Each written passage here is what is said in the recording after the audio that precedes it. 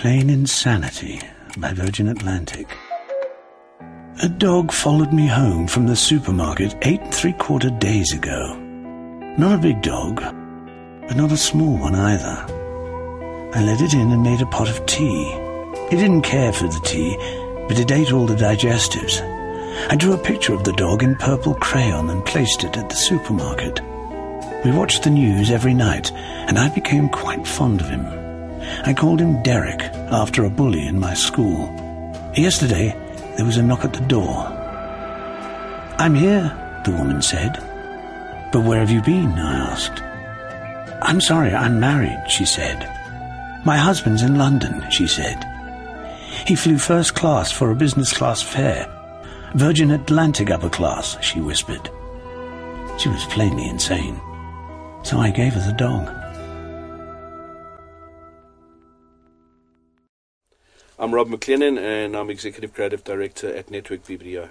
I think to get to the level of a Grand Prix or any great ad,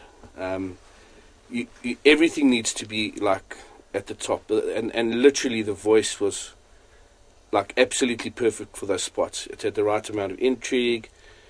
The music was spot on, and I think the delivery was perfect, the production was perfect. I think that we're doing really well on that front in South Africa. And it was the one thing that impressed our overseas judge a lot, was the radio category, and particularly on the production value side. But what we do have, which is sort of an ace up our sleeve, which no one else does, is we have our own radio studio. So it means we can experiment as much as we like. Your idea has to be, like any communication, whether it's TV, radio, print, your idea has to be fantastic. It has to be, you have to consider the medium that you're working in. And radio is a difficult medium to work in. I mean, when you're watching a TV ad, you've got the visual and the audio. I think what's difficult about it is people are often doing other stuff when they're doing radio. So you really need to make a difference. When you're watching TV, you're generally watching TV, you know. Or when you're reading a magazine and you're looking at a print ad, that's what you're doing. Radio, you don't have to do that. You can be doing something else. You need to be simple because you're in a very cluttered environment. When it comes down to production, you have to realize that a lot of what you hear on radio becomes wallpaper, and that's generally because it sounds so busy.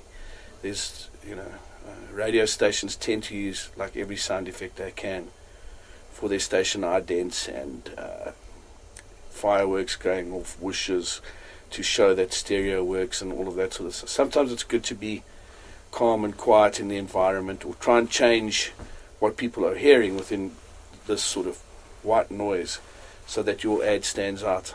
Production values, we don't pay enough attention to it. I think we have to convince with our production values, and quite often we slap on a couple of sound effects and that's it. I know a lot of people go to great lengths to choose voices that don't sound like they're reading a radio ad, and go outside so that we can pick up proper ambience and stuff like that to make them sound convincing. I think that's extremely important.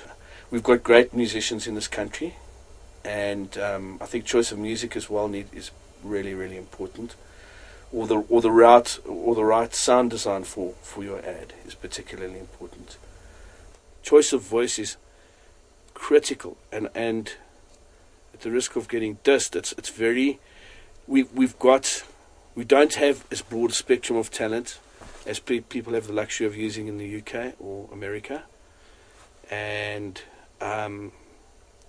fortunate for the radio artists, the ones that are good get used a lot, but unfortunately then people start to recognize them, and you get that sort of radio voice quality. The reason I was so excited about it is I think that everyone thought some people thought it would go straight over people's heads.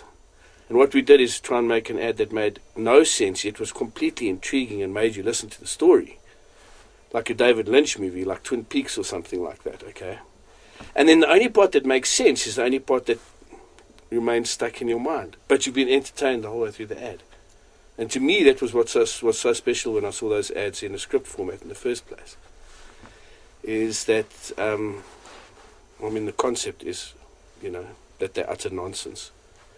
But that they're completely entertaining. The production values are so fantastic that you get drawn into the story and you're trying to make sense of it. And then out in the middle of it pops this thing that says, fly first class for price of business class. And to me, that's like fantastic because it's a retail ad. And instead of doing retail ads that go like, okay, now do this one, which ends up being like complete wallpaper nonsense, we did it in a completely fresh way.